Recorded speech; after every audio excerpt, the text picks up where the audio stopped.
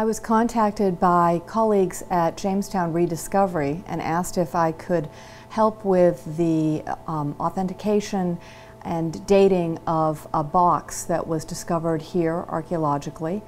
It is silver, and since that's my area of specialty, I was asked if I could look at it from the standpoint of construction, metal quality, and overall design and see if I could help place it in time and space. Interestingly, I felt very strongly from the beginning that it was probably not of English origin, because English silver has a very consistent structure of hallmarking or striking little symbols on silver objects.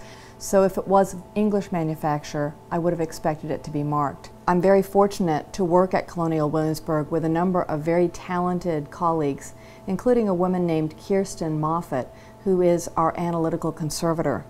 Kirsten was able to use a technique called non-destructive dispersive X-ray fluorescence, or XRF, to analyze the metal content of this box and determine at an elemental level what its composition is.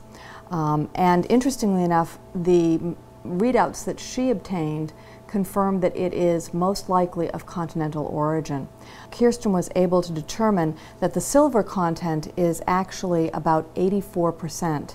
That's more typical of the working practices that you would find on the continent, especially in countries like modern-day Germany and what is now the Netherlands, as opposed to England, where the working practices dictated a system of alloying or mixing metal to a standard of at least 92.5% silver.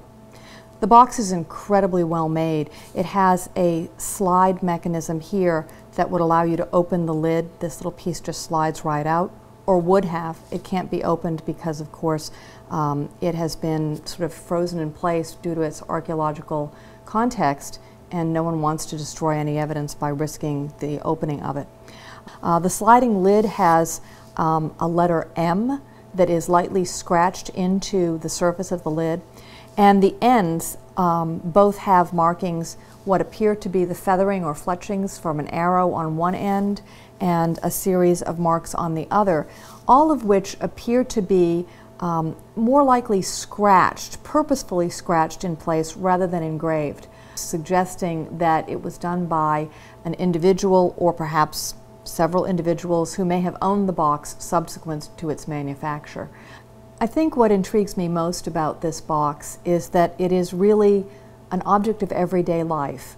It's not something that was made to be especially ostentatious or showy. It's not overly decorative. It doesn't have great ambitions or pretensions in terms of the way it was made. These simple objects simply don't survive.